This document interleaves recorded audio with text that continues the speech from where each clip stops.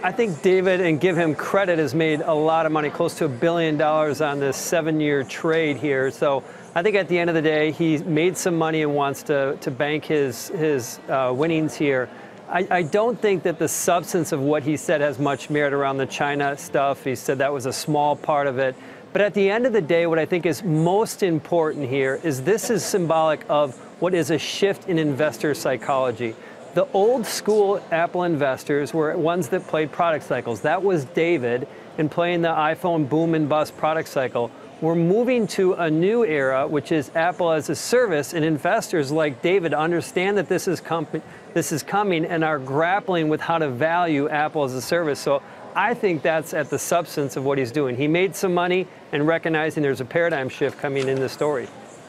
But Gene, I mean, I guess that's exactly his point, is he's saying he's always believed that Apple's a luxury good company that could defend its brand through a mixture of hardware and software, but that everyone now realizes that, and thus the sort of easy money has been made. And he actually goes on in the second page to talk more broadly about tech valuations. I mean, are you not concerned that it is such a consensus type play at the moment?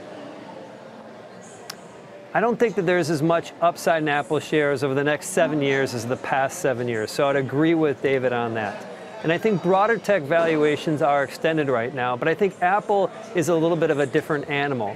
In particular, not just because the multiple is lower, but because investors historically have thought of this as a hardware business.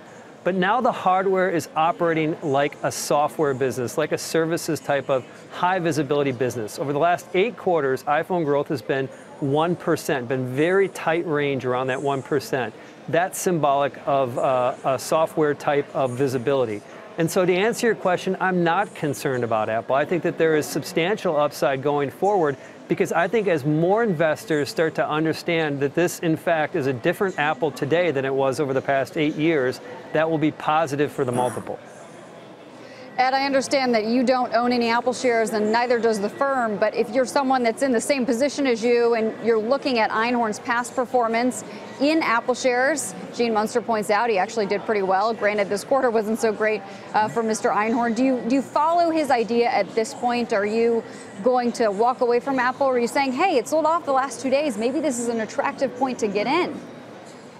Well, on a trade, perhaps, but as a long-term investment, I think he's got a lot of merit in what he's saying, and I don't agree that Apple is a service play if it doesn't sell hardware. The services are pulled through iPhone, and look at the profit and the revenue. It all comes from iPhone. So yeah, the future, as they're articulating it now, is a service play, but that doesn't work out very well if you start losing subscribers. And their unit volume sales on iPhone, the flagship product that generates all the revenue, all the profit, and pulls through all that services, has been flat to down for 3 years. And mark my words, after the problems they're facing with the current version, the XS, or the antenna problems, you're probably going to see a weak unit volume year again this year. So they're grappling toe-to-toe with the same problem that all handset companies that matured and ran out of ideas have done in the past. Motorola, Nokia, RIM. And so far, I have not heard them articulate a strategy on how they're going to avoid the same thing that happened to those companies. And unless you've got someone like Jobs innovating something new that no one's seen before, you're probably going to get stuck in the same cycle. Ed, what about the China issue, whether we're talking about their supply chain or their sales? Is China going to weigh on their numbers for the next year or so whilst this sort of trade battle continues? Well, there's a shift going on generically in the handset business at this point. The high end has saturated. You see it, like I said, 3 years in Apple's results, and you've seen it for the last 3 or 4 years in Samsung's results, the two companies that have dominated the high end.